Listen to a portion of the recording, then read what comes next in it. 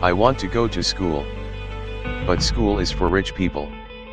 When I work in the dust, nowadays, I always feel a burning sensation in my eyes. While I pick up coal, I often touch my eyes, which causes irritation and tears to fall all day long. I don't like to pick up coal, but I have been doing this since I learned to understand. I like to eat chutney, but everything in my mouth tastes like mud. In my mouth, on my tongue, down my throat, everywhere. See my feet. I am like a brick human.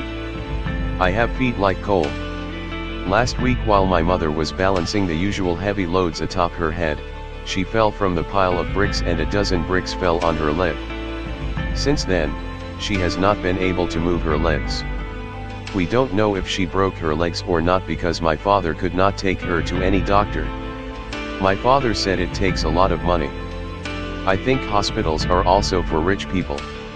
I like to play with other kids who work here with me. But when our parents see us talking to each other or playing, they scold us. I can't talk to you anymore, sir, otherwise my father will be angry with me. My father always says, there is no value in talking, but there is value in working. Since my mother has been injured, I have to work double.